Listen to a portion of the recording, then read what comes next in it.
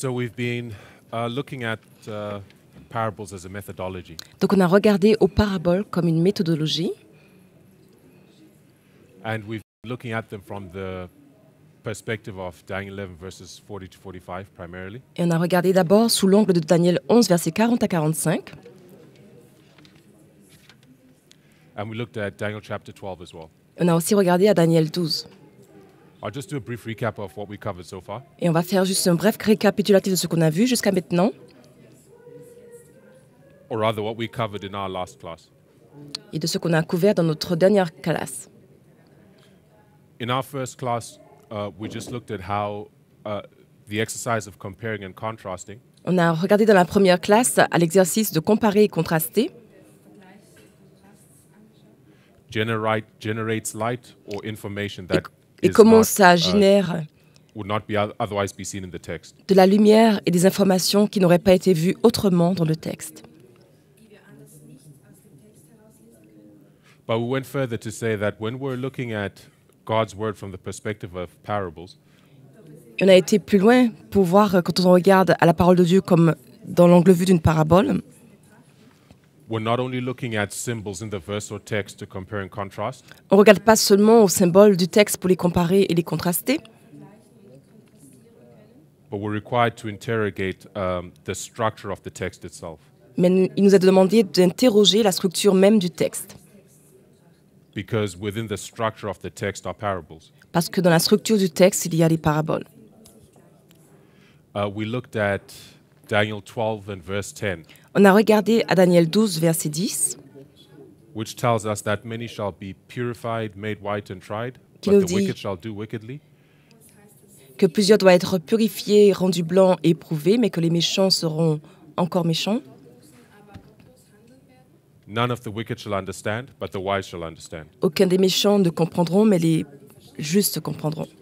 So we see a pattern within this verse Donc on a vu un modèle, un schéma dans ce where you verset, see an identification of the righteous, the wicked, then the righteous. où on a vu l'identification des justes, des méchants et des justes. And we saw that this is a chiasm or a mirror. Et on a vu que c'est un chiasme ou un miroir. And within this mirror, Et dans ce miroir, being purified, made white and tried être purifié, rendu blanc et éprouvé corresponds with the wise understanding. correspond à la compréhension des sages.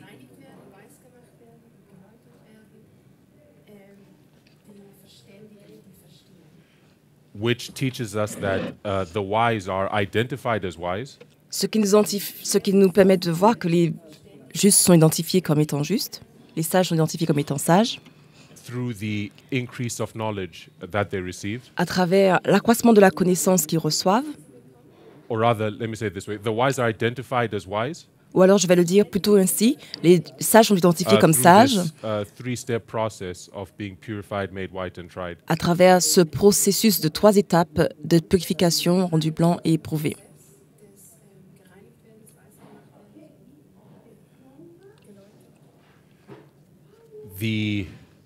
It is through understanding that the wise are purified, made white and tried. C'est à travers la compréhension que les sages sont rendus purifiés, blancs et éprouvés. Right. And when we look at the wicked Et quand on regarde aux méchants, do not understand. les méchants ne comprennent pas. And we identify that not to understand the increase of knowledge Et on a identifié cela comme étant de ne pas comprendre l'accroissement de la connaissance. on prophecy Sous les prophéties, is what is identified as doing wickedly. et c'est ce qui identifie ce que ça veut dire d'être méchant. So we see within Daniel 12 verse 10 a neat parable just in the structure of the verse. Donc on voit dans Daniel 12, verset 10, une parabole juste dans la structure du texte. We came back to Daniel 11 verse we went to Daniel 12 and verse 3 On a été à Daniel 12, verset 3, to identify another structural concept. pour identifier une autre structure, un autre concept. And this is a literary form that we call tautology. Et cette forme littéraire, on l'a appelée la tautologie. Or within this movement, repeat and enlarge. Et dans ce mouvement, on dit répétition et élargissement. And we looked at Daniel chapter 12 and verse 3 as a tautological statement. Et on a regardé à Daniel 12, verset 3 comme étant une déclaration tautologique. And what does that verse say? Et qu'est-ce que ce verset dit? It says, "And they that be wise shall shine as the brightness of the firmament, and they that turn many to righteousness as the stars forever and ever." Il est dit, et les sages brilleront comme la splendeur du firmament, et ceux qui auront instruit beaucoup à la droiture brilleront comme des étoiles pour toujours et toujours. So we see two statements there, Donc on voit deux affirmations ici, and the bridge between them was this word "and." et le pont entre les deux, c'est ce mot « et ». Right? So the wise, Donc les you sages, have the wise as a subject, il y a les sages comme étant un sujet, on peut le dire ainsi, and you have the action that they're performing, which is shining. et il y a l'action qu'ils font qui est de briller. Then you have they that turn men to righteousness as the subject, Et puis il y a ceux qui instruisent beaucoup à la droiture, c'est le sujet, and their identification is shining as stars for eternity. et leur identification, c'est de pouvoir briller comme des étoiles pour l'éternité. Right? So a tautology is saying the same thing, repeating the same thing with different words. Donc la tautologie, c'est de pouvoir dire la même chose, répéter la même chose, mais avec des mots différents. And so within this context, Et dans ce contexte, the wise les sages are those that turn many to righteousness. sont ceux qui conduisent beaucoup à la droiture. Right? And we went and saw that the word shine means to teach. Et on a vu que le mot sage veut dire enseigner. Right? They teach as the word shine we identified as teaching. Donc on a identifié le mot briller comme étant enseigner. Forgive me today, my mind is not firing on all cylinders. Excusez-moi, aujourd'hui mon esprit est un peu lent. So if I seem a little scattered, just bear with me. Donc si je suis un peu dispersée, reste avec moi. All right, so the word shine means to teach. Donc le mot briller veut dire enseigner. And when we connected with this statement at the bottom, Et quand on le connecte avec l'affirmation qui est au-dessous, we have this statement where the wise are those who do the work of turning many to righteousness. alors on peut avoir cette affirmation que les sages sont ceux qui conduisent les autres à la justice. And they will be teachers for all eternity. Et ils seront des enseignants pour l'éternité, à travers l'éternité. And we made other connections in relation to this verse. Et je vais faire d'autres connexions en relation avec ce We verset. made other statements in relation to this verse. On a fait d'autres affirmations en connexion avec ce verset. Okay, so when we are looking at parables, these are some of the structures that we can see. Donc quand on regarde aux paraboles, c'est l'une des structures que l'on peut voir. We see repeat and enlarge, we see chiasms. There are other patterns that we're going to identify. On voit répétition, élargissement, on voit des chiasmes et il y a d'autres modèles qu'on va aussi voir. We went to verses 40 and 41 and looked at these two verses as a parable. On a été au verset 40 et 41, on les a regardés comme étant des paraboles. In verse 40, the countries of the king of the south are overflown. Et dans ce verset, le pays et le roi du Sud ont été renversés. Then, in connection with verse 41, Et en connexion avec le verset 41, we see this word also. on voit ce mot aussi. Now, also becomes like a bridge Et ça devient comme un pont that tells you how verse 41 relates to verse 40. qui nous dit comment le verset 41 est en relation avec le verset 40. Also means in addition to or as well. Donc, also, aussi, ça veut dire en addition à ou aussi, So autant. what happens aussi. in verse 41 is what we saw in verse 40. Donc, ce qui se passe au verset 41 et ce qui se passe au verset 40. Aussi, pour nous, We c'est de went into plus. Strong's to see what it means to be overflown. Donc, on a été dans la Strong pour voir ce que ça veut dire être submerger. And it means to be inundated. Et on a vu que ça veut dire d'être inondé. We gave this illustration of dry land. Et on a donné l'illustration d'une terre sèche. And you have this object upon dry land. Et on a cet objet sous cette terre sèche. And you picture a flood coming. Et on a donc l'image d'une inondation Right, qui arrive. inundate it Pour l'inonder. is not to come up halfway. Donc ce n'est pas It's to completely cover. Ce n'est pas juste de le couvrir à moitié, mais de That complètement word le couvrir. overflown also means to conquer. Et ce mot submerger veut aussi dire conquérir. So the king of the south, were to understand, Donc le roi du Sud was completely overflown. He was completely conquered. a été totalement submergé, a été totalement Now, conquis. Looking at this perspective that we've just laid out, Donc en regardant à cette perspective qu'on vient juste de présenter, has implications for how we've understood things in more recent years in the movement. ça a des implications sur la façon dont on comprend les choses dans les années les plus récentes dans ce mouvement.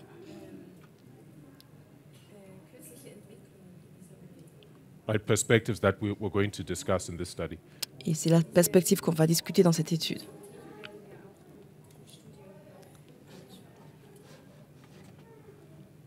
Okay. So, simply remaining within verse 40, we developed this picture of what it means to be overflown. Donc seulement en restant dans le verset 40, on a développé cette image de ce que ça veut dire être submergé.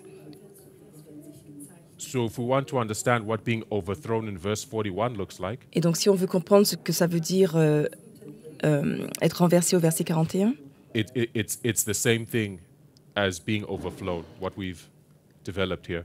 donc c'est la même chose que ce qu'on a développé au verset 40, par être submergé. All right, I think that's as far as we got. Et c'est là qu'on a été, je crois, au plus loin.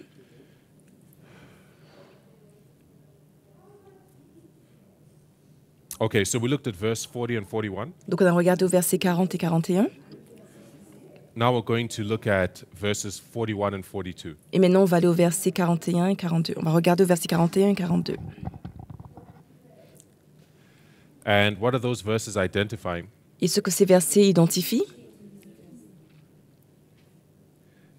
It says, "He, the king of the north, shall enter also into the glorious land, and many shall be overthrown, but these shall escape out of his hand, even Edom and Moab and the chief of the children of Ammon. He shall stretch forth his hand also upon the countries, and the land of Egypt shall not escape." il est dit, « Et il entrera dans le pays glorieux, et beaucoup seront anéantis, mais ceux-ci échapperont de sa main, savoir Édom et Moab, et le chef des enfants d'Ammon. Il étendra aussi sa main sur les pays, et les pays d'Égypte n'échappera pas. »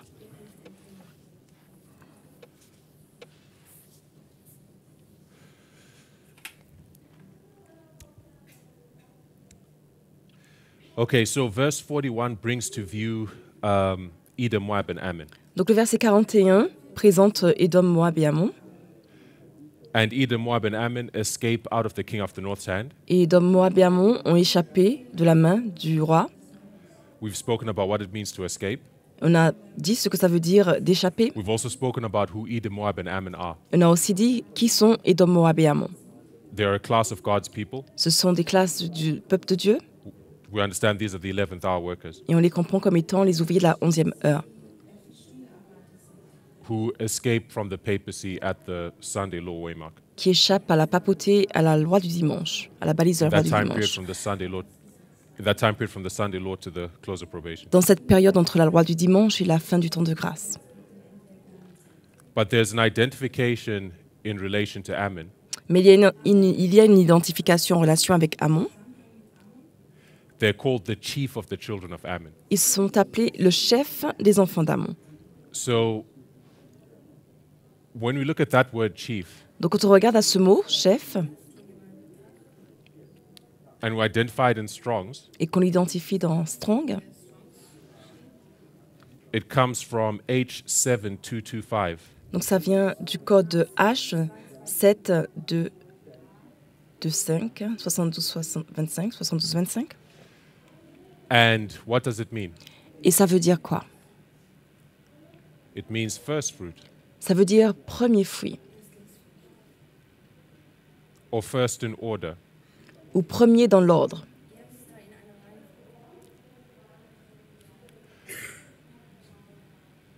So the chief of the children of Ammon Donc le chef des enfants d'Amon represent the first fruit of this class of people that escaped the hand of the papacy, représente that escaped the hand of the king of the north. le premier fruit de cette classe de personnes qui a échappé de la main du roi du Nord. And this is verse 41. Et ça, c'est le verset 41. And when you look at verse 42, Et quand on regarde au verset 42, it says, he shall stretch forth his hand also. il est dit, il étendra sa main aussi. This word also Ce mot aussi tells us that what we see in verse 41 is what we're going to see in verse 42. nous dit que ce qu'on voit au verset 41, c'est aussi ce qu'on va voir au verset 42. As the king of the north conquers the glorious land in verse 41, he's going to do the same thing to Egypt in verse 42. Alors que le roi du Nord a conquis au verset 41, il va faire la même chose au verset 42. But by comparing and contrasting, Mais par comparaison et contraste, we see in verse 41 that there's a group of people who escape. on voit au verset 41 qu'il y a un groupe de personnes qui échappent. So what must there be in verse 42? Donc qu'est-ce qui doit se passer au verset 42? There must be a group of people who escape. Il doit aussi y avoir un groupe de personnes qui échappent. Is that stated in the text? Est-ce que c'est dit ça dans le texte? No, it is not. Non, ce n'est pas dit, But we know it has to be mais nous savons que ça doit être ainsi, by comparison. en comparaison. I also want to bring the principle of natural illustrating the spiritual to bear upon what we're seeing. Je veux aussi apporter le principe du naturel qui illustre le spirituel pour l'apporter sur ce qu'on est en train de voir. When you look at the operations of agriculture, Quand on regarde aux opérations de l'agriculture, if you have first fruit, si vous avez le premier fruit, what must follow? qu'est-ce qui doit suivre?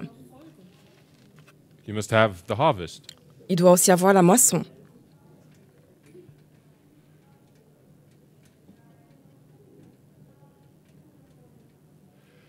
And the harvest is more abundant than the first fruit, we understand from the operations of agriculture. Et des opérations d'agriculture, on comprend que la moisson est beaucoup plus abondante que les premiers fruits. Right. So we see here by comparing and contrasting, Donc on voit ici, en comparaison et en contraste, en comparant et en contrastant, there is a group of people who escape qu'il y a un groupe de personnes qui s'échappent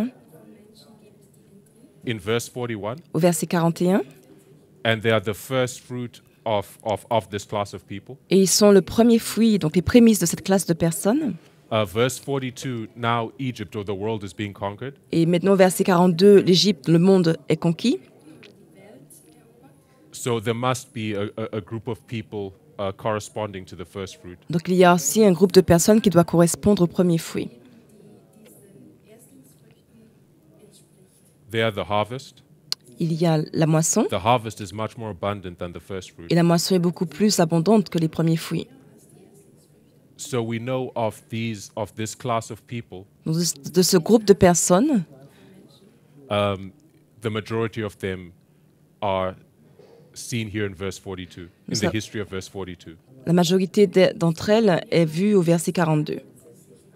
And we can derive this by comparing and contrasting. Et on peut dériver ça par le fait de comparer et contraster. And we can see these things even if they aren't stated in the text of the verse. Et on peut voir ces choses même si ce n'est pas dit dans le texte de ce verset.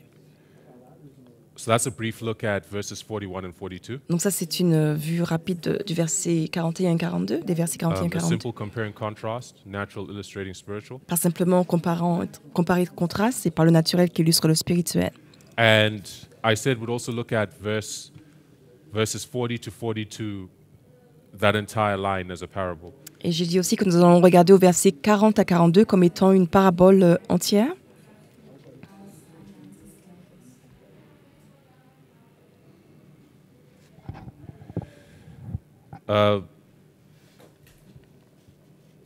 Before we do that, let's look at verse 42. Et avant de faire ça, regardons verset 42. We see here another example of a repetition and enlargement. On voit ici un autre exemple de répétition et d'élargissement.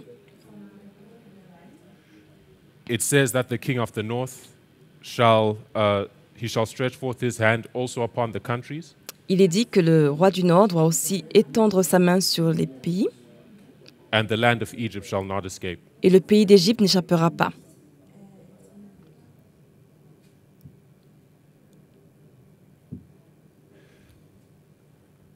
All right, so he stretches forth his hand, Donc il étend sa main,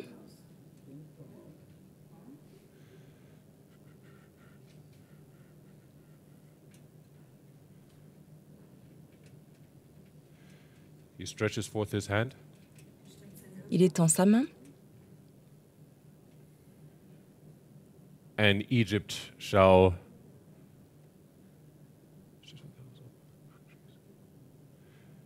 he stretches forth his hand upon the countries, donc sur les pays,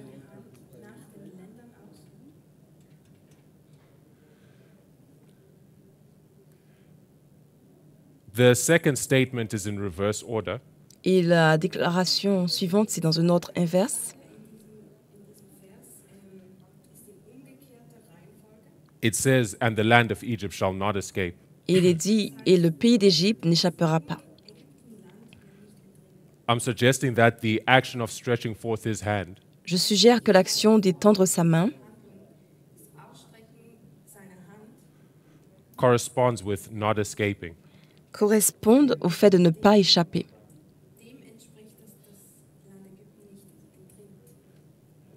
And the countries Il- over who the king of the north stretches forth his hand, Et les pays sur lesquels le roi du Nord a étendu sa main, that these correspond with Egypt. que ça corresponde à l'Égypte. So we have another tautological statement. Donc il y a une autre affirmation tautologique,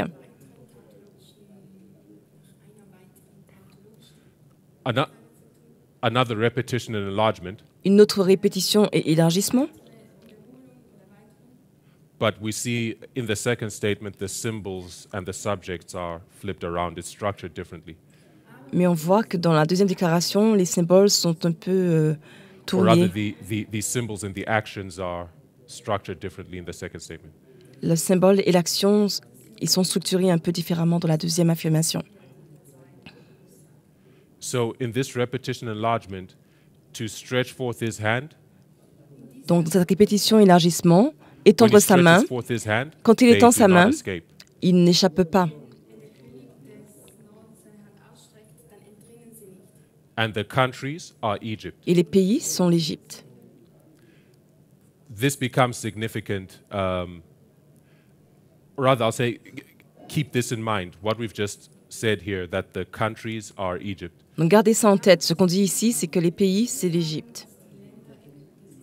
Because it's going to speak to some things that we're going to come to. Gardez ça en tête parce que ça va parler à quelque chose auquel on va arriver tout à l'heure. All right, so this is verse 42, Donc ça, c'est le verset 42.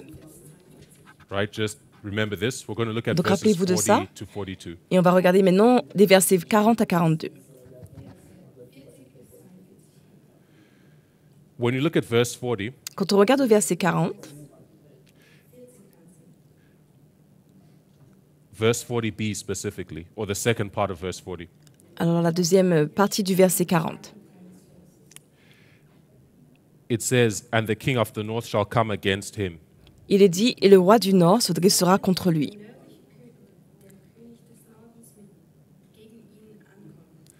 Who is the him that the king of the north comes against? C'est qui celui contre qui le roi du Nord vient? This is the king of the south. C'est le roi du Sud. So you have the south being conquered. Donc on a le Sud qui va être conquis.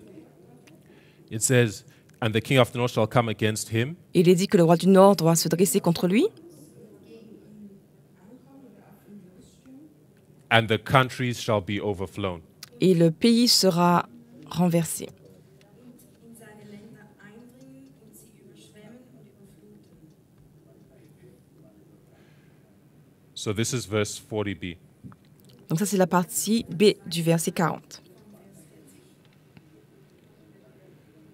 Then we have verse 41, Puis on a au verset 41, which is the conquest of the glorious land. qui est la conquête du pays glorieux.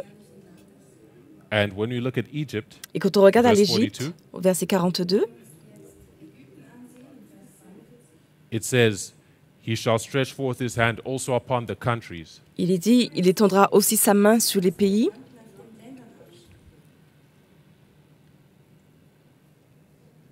and the land of Egypt shall not escape. et le pays d'Égypte n'échappera pas.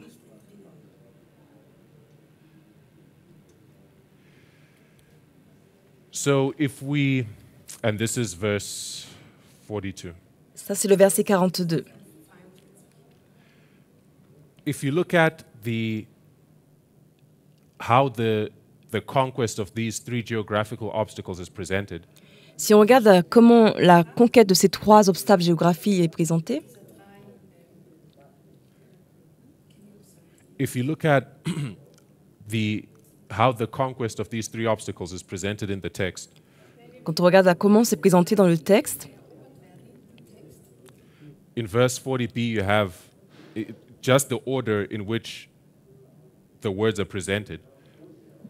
juste l'ordre de présentation des mots, Vonstatten geht in Vers 40b. You have the south au verset 40b, on a le sud and the countries being overflown. et les pays qui sont renversés. Then we have verse 41 Et après, au verset 41, as the middle point. comme étant le point du milieu. Then we have countries Après, on a les pays and then Egypt et ensuite l'Égypte being taken. étant So I hope you see this pattern. submergée. Donc j'espère que vous voyez ce modèle. South countries, 41 is the middle, countries, Egypt. Sud, pays, le verset 41 au milieu, puis pays et Égypte.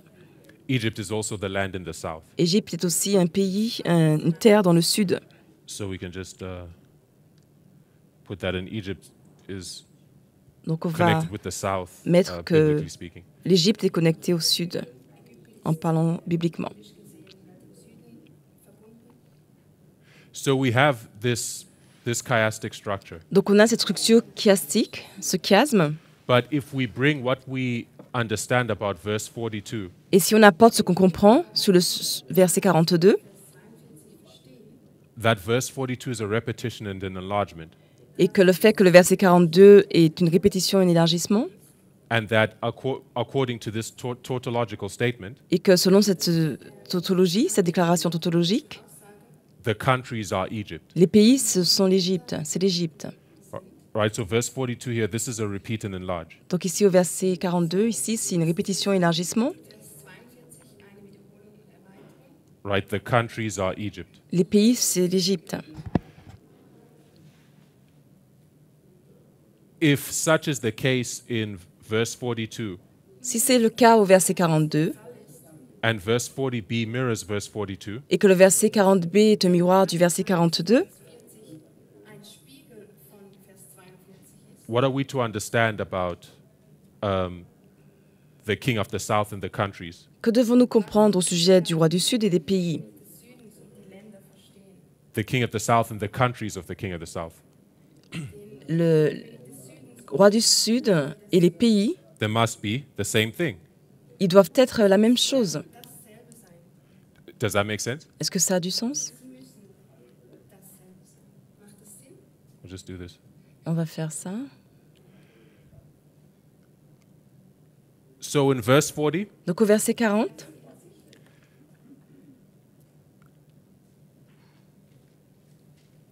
it's been understood, on comprend, or it's often been presented, that the king of the south and the countries, that these are two separate entities. on a toujours présenté que le roi du Sud et les pays sont des entités séparées, But according to this structural parable, Mais selon cette structure des paraboles, we have to see that they're really the same thing. il nous faut voir que c'est vraiment la même chose. The king of the south is the countries. Le roi du Sud, c'est les pays. Which brings me to a point Ce qui nous amène à un point which requires me to go back over some history. qui me demande de retourner à certaines histoires.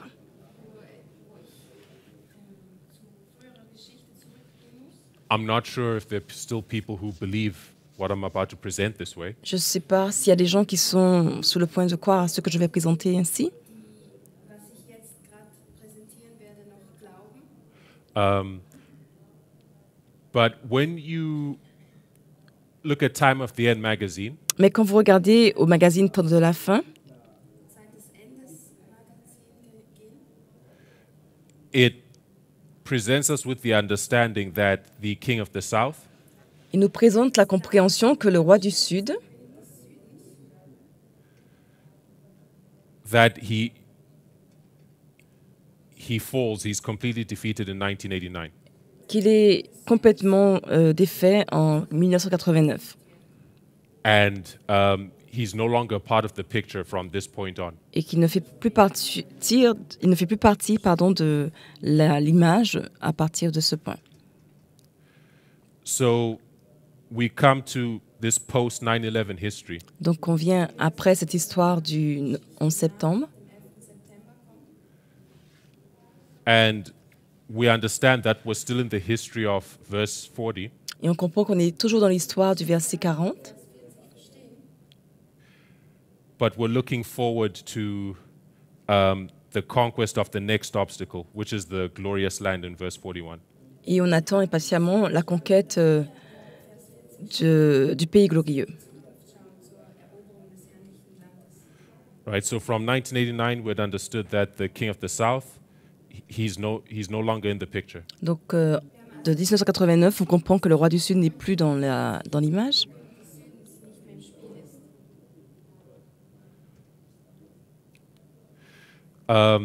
But okay, and we're looking to the glorious land, the conquest of the United States at the Sunday law. Et on attend de voir la conquête du pays glorieux des États-Unis à la loi du dimanche. Then we come to 2016. Puis on vient à 2016. 2016, we're in Wales, 2016, nous sommes aux Pays-Bas. and in a course of studies that we have there Et au cours des études qu'on a là, with certain brethren, avec certains frères, we're looking at a line of study from Daniel 11 verses 5 to 16 was presented. et c'est une ligne d'étude sous Daniel.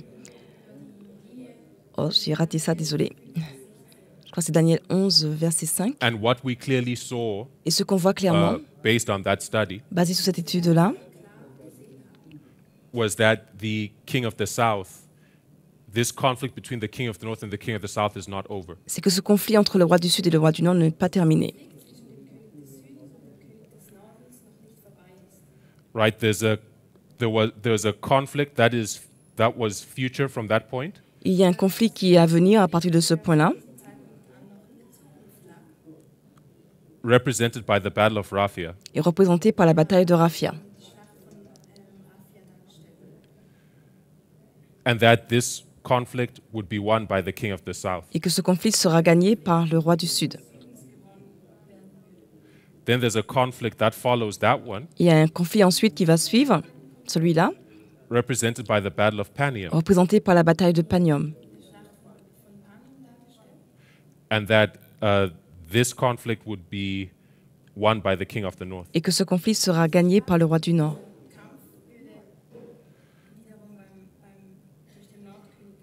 The king of the south would be defeated. Et que le roi du Sud sera vaincu. And the Battle of Panium is followed by the Sunday law. Et la bataille de Panium est suivie par la loi du dimanche. Right? So standing here in 2016, Donc en étant ici en 2016, looking forward and seeing these prophetic truths being opened up, Et en regardant à l'avenir pour voir si ces prophéties vont s'ouvrir, we were confronted with we were confronted with a problem. on était confronté à un problème. We had understood from Time at the End magazine that the king of the South was had been killed, if I use that language, completely destroyed at the time of the end. On avait compris à partir du magazine Temps de la fin que le roi du Sud avait été totalement détruit, si on peut dire ainsi, à partir au temps de la fin. So if he was destroyed at the time of the end, Donc s'il avait été détruit totalement au temps de la fin, how is it that he's here and is yet going to win another battle against the king of the north? comment est-ce qu'il se faisait qu'il était ici et qu'il allait gagner une bataille contre le roi du Nord? So how did we reconcile that? Et comment on a réussi à réconcilier ça? What was the simple reconciliation? Quelle a été cette réconciliation simple qu'on a fait? Well, the simple reconciliation is the king of the south didn't die. La réconciliation simple, ça a été de dire que le roi du Sud n'est pas mort. How could he have died if he's still here fighting and winning? Comment est-ce qu'il aurait pu être mort s'il était encore ici en train de se battre et de gagner? So Time of the End magazine, Donc le magazine Temps de la fin, there are problems. il y avait un problème. Time of the End magazine was wrong. Ce magazine, en fait, c'était pas correct. Right? So even back then, we knew that, we understood that the message unsealed at the time of the end Et même là, en revenant là, on avait compris que le message qui avait été décelé au temps de la fin, it's like a seed presenting all the essential elements of that which is unfolded in the following history. était comme une semence qui allait présenter tous les éléments qui allaient se dévoiler, se développer dans l'histoire qui venait. So it was very uncomfortable to think that it could be so wrong in such a key point. Donc c'était un peu inconfortable, assez inconfortable de penser que finalement c'était incorrect sur ce point clé-là. Right? But we kind of ran with that. We ran with it. Mais on a quand même continué avec ça. And we developed these different justifications for it. Et on a développé différentes justifications pour ça. But for a long time, that's how we viewed this situation. Et pendant longtemps, c'est comme ça qu'on a vu cette situation. Now, when you look at the methodology of parable teaching, Mais maintenant, quand on regarde à la méthodologie de l'enseignement parabole, this is an illustration of its ability to correct us. c'est une illustration de son This is an capacité à nous illustration of its corriger ability to correct our thinking. et de corriger notre façon de penser. Genau, dieses Beispiel, ein Bild dafür, wie uns diese Methodik korrigieren kann. Right? When you look at this parable that we've just laid out, Quand on regarde à cette parabole qu'on vient juste de montrer, it presents a different picture from the justification we presented here in 2016. ça nous présente différentes images, des justifications qu'on avait mis en 2016. Right? Here we said the king of the south Là, on a did dit not die. que le roi du Sud n'est pas mort Time at the End magazine was wrong. et que le magazine Temps de la fin avait tort sur ce point. But when you come to this parable, Mais quand on vient à cette parabole, the king of the south is the countries, le roi du Sud, c'est les pays, or rather, let me. It may be useful to put in this point so you better understand. donc peut-être que je dois the plutôt thinking. l'exprimer comme ça pour que vous compreniez mieux. The justification that was presented revolved around the idea that the king of the south and the countries are two separate things. La justification qu'on avait donnée impliquait le fait que le pays du Sud et les pays étaient deux entités séparées. And what fell at the time of the end were the countries, but the king of the north never died. Et que ceux qui tombaient au temps de la fin étaient les pays, mais que le roi du Nord n'était jamais tombé.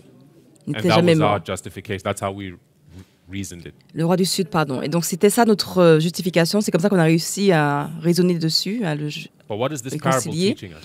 Mais ce que cette parabole nous enseigne, It's telling us that the king of the south, he is the countries. Ça nous dit que le roi du Sud, en fait, c'est les pays. And if the king of the south is the countries, Et si le roi du Sud, c'est les pays, it is the king of the south that was overflown. c'est le roi du Sud donc qui a été renversé. And to be overflown Et être renversé, is to be inundated, to be drowned, c'est donc d'être inondé, d'être To be completely covered. noyé, d'être totalement couvert, to be completely conquered, totalement conquis. right? So the king of the south, he did fall at the time of the end. Donc le roi du Sud est réellement tombé au temps de la fin. This contradicts what we had, the rationale that we had presented for ourselves here. Et ça contredit le rationnel qu'on avait mis en 2016. And it begins to lead us in a path toward a correct understanding of how to conceptualize the history of the time of the end and the history of the king of the south. Et ça nous lead maintenant vers une compréhension correcte de ce qu'on doit comprendre du temps de la fin et du roi du Sud.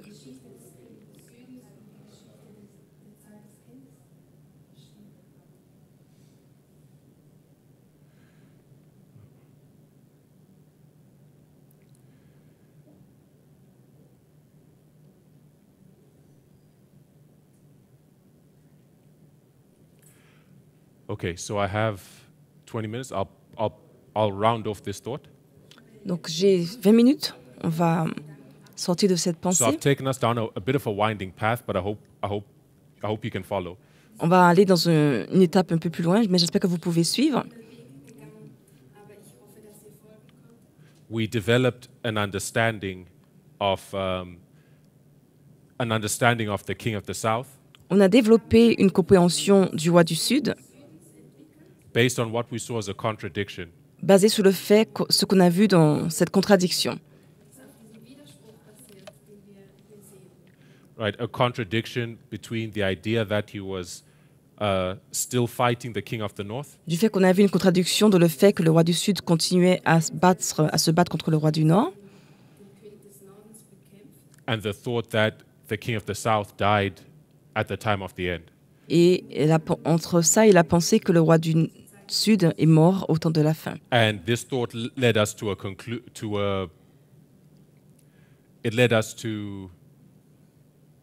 an incorrect conclusion Et ça nous a amené à une conclusion incorrecte about the Time of the End magazine's presentation of the king of the south. au sujet de la présentation du roi du Sud dans le magazine Temps de la fin. But when we view when we view this same subject from the perspective of parables, Mais quand on voit ce même sujet dans la perspective des paraboles, we see that we're led in a different direction from this understanding that we had developed for ourselves. on voit qu'on est amené maintenant dans une direction différente de ce qu'on a dû développer pour nous, This chiasm tells us that the south is the countries, parce que ce chiasme nous dit que le Sud, ce sont les pays. To round off this picture, it will require me to look at another parable. Et pour pouvoir aller dans cette image, il faudrait qu'on aille dans une autre parabole. And this is the parable of verse 40. If we look at verse 40 as a parable on its own. Et c'est la parabole du verset 40. Si on regarde le verset 40 comme étant une parabole en lui-même.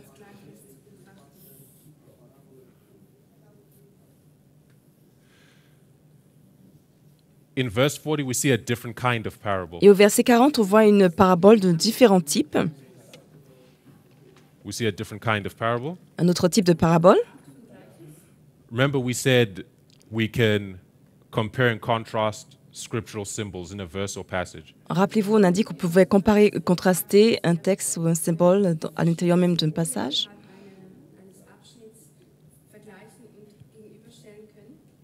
And then you remember we also said that we should go further to identify parables in the structure Mais of the rappelez-vous, verse or passage. On a dit qu'il faut aller même plus loin en regardant, essayant d'identifier une parabole dans la structure même de ce verset ou passage.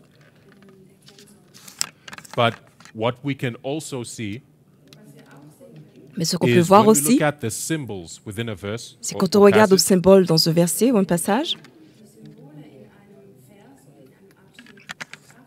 we can compare and contrast not only the characteristics of those symbols, On peut comparer et contraster non seulement les caractéristiques de ce symbole, but we can learn a lot by comparing and contrasting the histories of those symbols. mais on peut apprendre beaucoup en comparant et contrastant l'histoire de ces symboles. I hope that makes sense. That's a slightly different thing. Et là, c'est une chose un peu différente. J'espère que ça a du sens pour vous.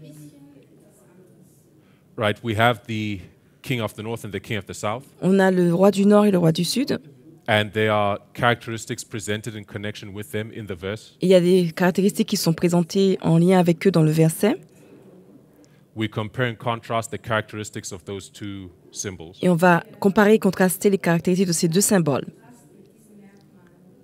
But the king of the north and the king of the south, they have histories as well. Mais le roi du Nord et le roi du Sud, ils ont aussi des histoires. Histories that go beyond their presentation in that single verse that we're looking at. Des histoires qui vont au-delà de ce qui est présenté sur eux dans ces versets qu'on a regardés.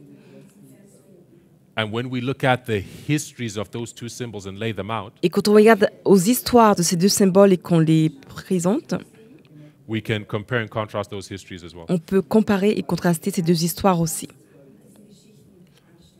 What is the history of the king of the north, Quelle est l'histoire du roi du Nord, represented as the papacy? qui est représentée comme étant la papauté?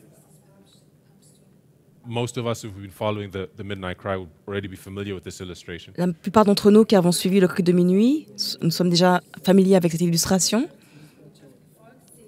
Dann werden wir bereits vertraut mit diesem Konzept sein. We're looking at the history of the king of the north. On regarde à l'histoire du roi du Nord. Wir sehen uns die Geschichte des Nordkönigs an. It begins in 1798 Elle commence en 1798, in verse 40. au verset 40. And what do we see taking place in 1798? Et qu'est-ce qu'on voit se mettre en place en The king of the north suffers a deadly wound. 1798? On voit que le roi du Nord subit la blessure mortelle.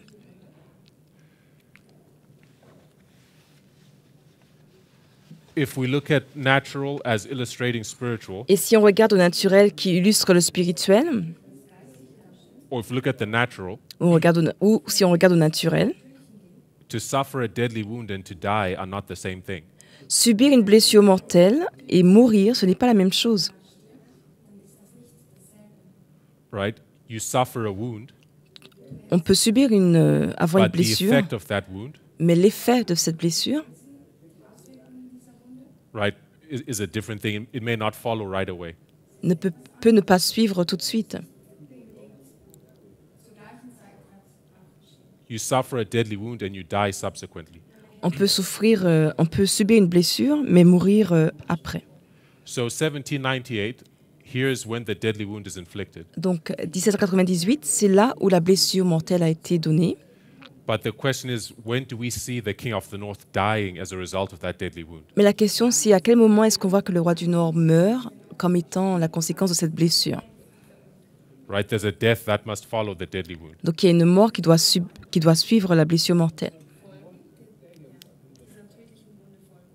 In order to understand when this death took place, Et pour comprendre à quel moment cette mort a pris place, we must bring a principle to bear upon this parable. il nous faut apporter un principe sur cette parabole. It's a principle that we find in Daniel chapter 2. C'est le principe qu'on trouve dans Daniel 2. I won't read it.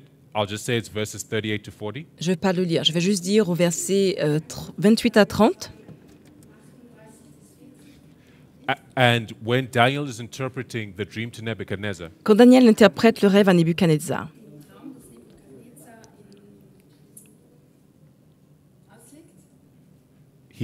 he tells him that these four metals are four kingdoms. il lui dit que ces 4 métaux sont en fait 4 royaumes. He says these four metals are four kingdoms. Il lui dit que ces 4 métaux sont 4 royaumes.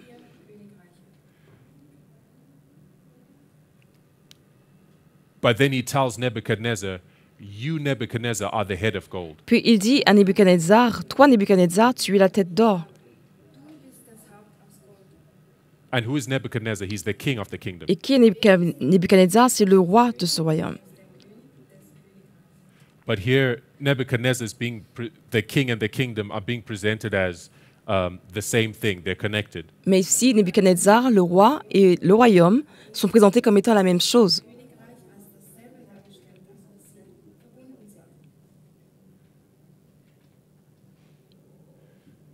Okay. That's Daniel 2, 38 to 40. Et ça, c'est Daniel 2, versets 28 à 30. That we can view the king and the kingdom as connected. On peut voir le roi et le royaume comme étant connectés. This principle is also found in Spirit of Prophecy. Ce principe est aussi présenté dans l'esprit de prophétie, But this Spirit of Prophecy passage relates directly to this history that we're looking at. et ce passage de l'esprit de prophétie est en lien direct avec ce qu'on voit là. Erster Weissagung bringt uns genau zu diesem Bibelvers, den wir betrachtet haben, also Daniel 2, 38 bis 40. You go to 8 manuscript releases, page 354. Dans Manuscript Releases, donc en anglais, page 354. And Ellen White she was in France, Et Ellen White, elle était donc en face. and she was visiting a cathedral in Yep. Valence. Elle visitait une cathédrale à Valence. And there the bust of Pope Pius VI was, what do you call it? Was exhibited, yeah. Et là, le buste de Pie VI était donc exposé. And here's what she says. I'll just read just 2 lines. Et voici ce qu'elle dit. Je vais juste lire 2 lignes. So she says, that afternoon, Et elle dit, cet après-midi-là, he, Elder Bordeaux, had us accompany him to the cathedral donc lui, donc c'est Bordeaux, and l'a look accompagné à la upon the cathédrale. bust of Pius VI, Et ils ont regardé au passé de Pie VI, who was noted in prophecy, qui était noté dans la prophétie,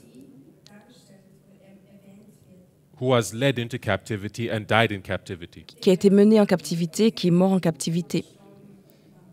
Right? Pope Pius VI, Donc le pape Pie VI he was the pope that was taken captive in 1798. a été le pape qui a été amené captif en 1798. And she's looking upon his bust, Et elle regardait à son buste. and she says he was the one who suffered the deadly wound. Et elle dit que c'est lui qui a subi cette blessure mortelle. He was the one that was led into captivity. C'est lui qui a été amené en captivité. But when you read Revelation 13, Mais quand on regarde dans Apocalypse 13, right, that is referring to the papacy, en fait, ça fait référence à la papauté, the judgment it would suffer for holding God's people, for killing God's people for 1,260 years. le jugement qu'il va subir pour avoir persécuté le peuple de Dieu pendant 1260 ans. Das ist Gottes Volk 1260 Jahre in Gefangenschaft gehalten hat. So we see that she's presenting this principle we see in Daniel chapter 2. Donc on voit qu'elle présente ce principe-là qu'on voit dans Daniel 2. Anwendet, das wir auch in Daniel 2 gesehen haben. That we can view the king and the kingdom as connected. Le fait de pouvoir voir le roi et le royaume comme étant connectés. When we bring this concept to bear upon this history, Et quand on apporte ce concept et qu'on le met sur cette histoire, the king of the north suffered a deadly wound in 1798. le roi du Nord a subi la blessure mortelle en 1798, But its death came in 1799 mais sa mort est venue en 1799, when Pius VI died in captivity. quand Pie VI est mort en captivité. Pius VI. In der Gefangenschaft starb. But what do we read on in Revelation 13? Mais qu'est-ce qu'on lit dans Apocalypse 13? Though he suffers a deadly wound, Celui qui a subi la blessure mortelle, he dies. il est mort. But what's going to happen? Et qu'est-ce qui va se passer The ensuite? deadly, Aber was passiert dann? the deadly wound is going to be healed. La blessure mortelle va être guérie, He's going to experience a donc il resurrection. va expérimenter la résurrection. The wound is healed. La blessure est guérie. He resurrects. Il ressuscite.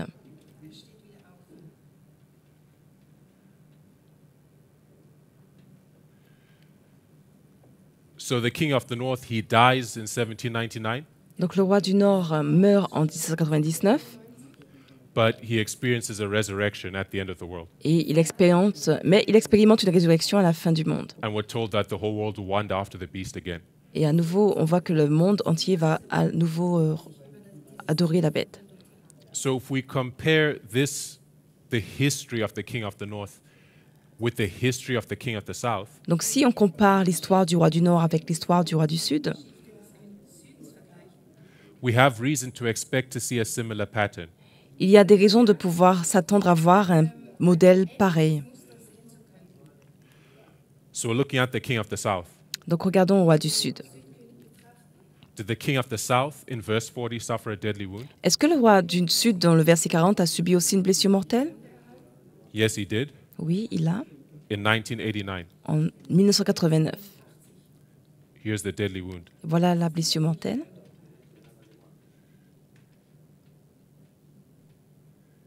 Who was the king who suffered the deadly wound in 1989? Et qui a été le roi qui a subi cette blessure mortelle en 1989? Who was ruling the Soviet Union at that time? Qui gouvernait l'Union soviétique à ce moment-là? It was Gorbachev. C'était Gorbatchev. So you remember here, Pope Pius VI, he died. Donc rappelez-vous ici, le pape Pie VI est mort. When does Gorbachev die, Et à quel moment Gorbatchev est mort? symbolically speaking? Je parle symboliquement. This was in 1991. Donc c'est en 1991. He resigned at the same time his kingdom died. Il s'est résigné au même moment que son royaume est mort. So with the king of the north, we have a deadly wound and a death. Donc alors que le roi du Nord a une blessure mortelle et une mort, And with the king of the south, we have a deadly wound and a death. et avec le roi du Sud aussi, on a une blessure mortelle In the et une history of mort. verse 40. Dans l'histoire du verset 40. So what must we see with the king of the south based on what we saw with the king of the north? Donc basé sur ce qu'on a vu avec le roi du Nord, qu'est-ce qu'on doit voir avec le roi du Sud?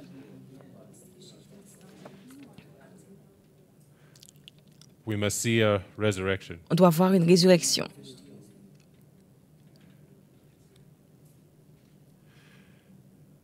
I want to make a few points based on this pattern to tie it back to our understanding of verse 40.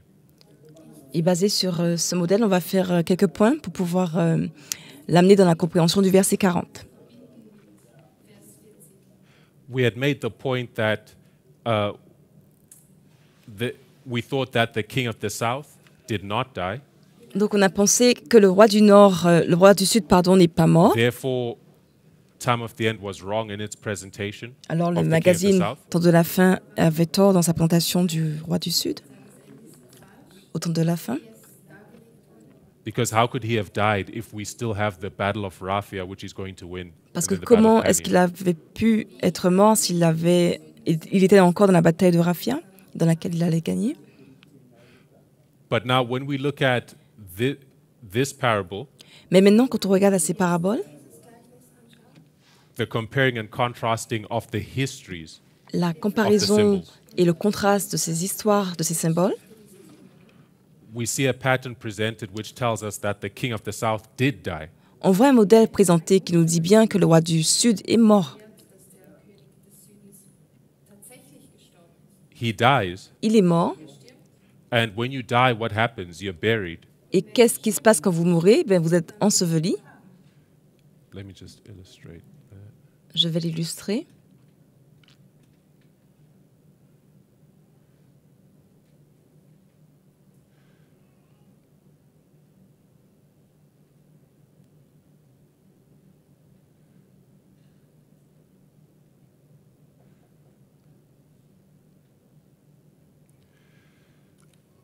But he experiences a resurrection. Mais il a expérimenté une résurrection.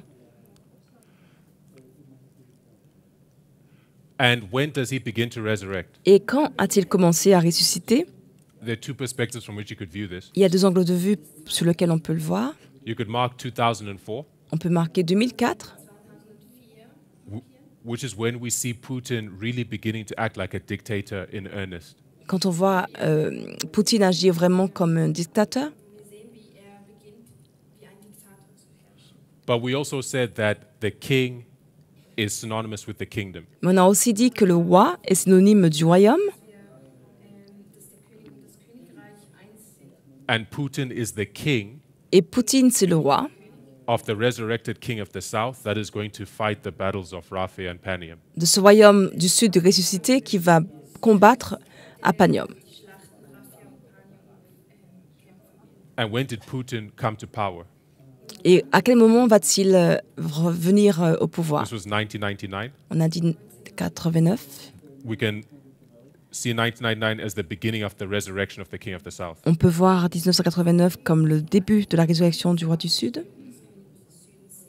So he begins to resurrect as Putin rises, Donc il a commencé à ressusciter alors que Poutine and then it s'élève. proceeds to fight the king of the north. Et ensuite il a pu commencer à combattre le roi du Nord. In these battles of Rapha and Panium. Dans ces batailles de Raphia et Panium.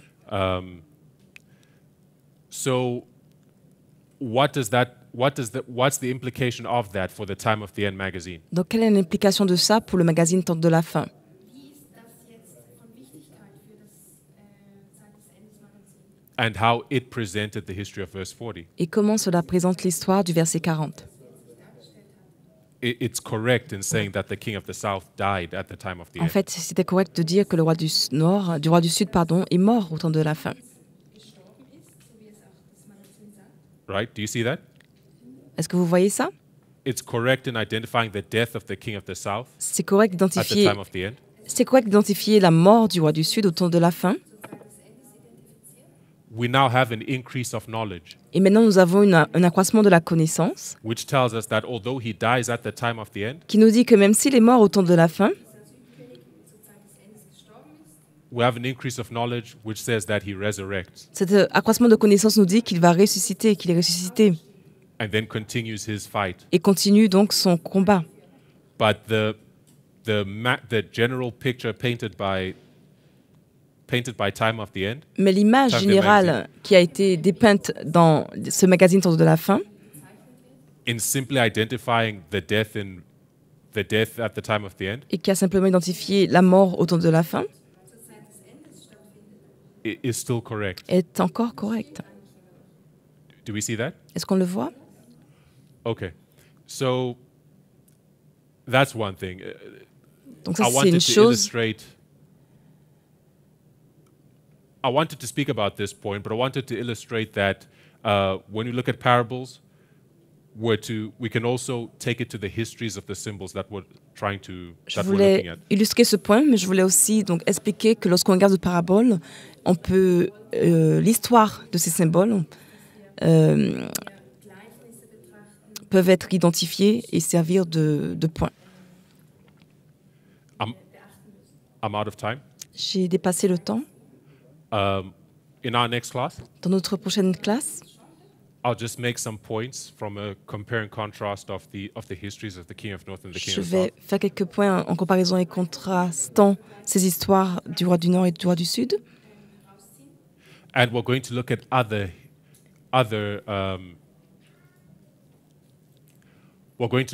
histories as parables, Et on va aussi regarder à d'autres histoires comme étant des paraboles, right? In similar fashion to what we've done here, de la même façon qu'on a fait là. right?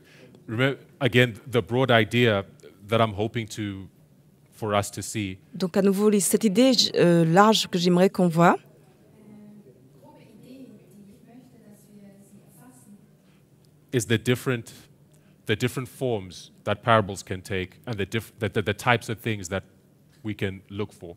c'est les différentes formes que peuvent prendre une parabole et c'est les différents types de choses qu'on peut regarder et qu'on peut chercher. And how these things can open up light to us. Et comment ces choses peuvent ouvrir des lumières pour nous. Okay, so next time, recap and we'll continue. Let's close. Donc la prochaine fois, on va récapituler et continuer. On va finir.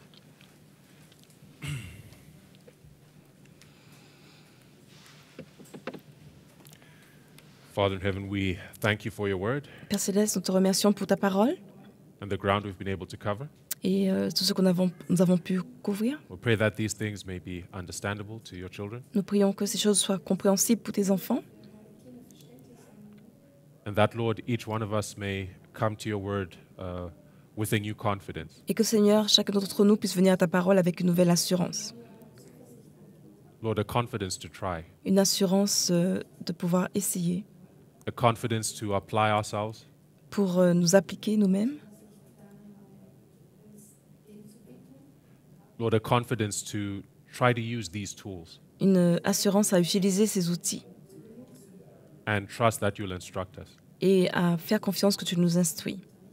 We ask that you may give us individually a personal knowledge of how to apply your word. Prions que tu nous donnes à chacun individuellement une connaissance de comment appliquer ta parole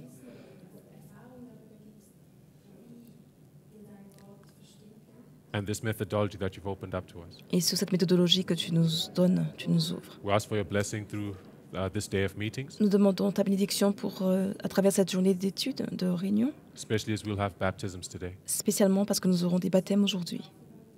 And we ask for your blessing throughout the rest of the camp. Et nous demandons ta bénédiction à travers tout le reste de ce camp. In Christ's name we pray. Dans le nom de Jésus, nous prions. Amen. Amen.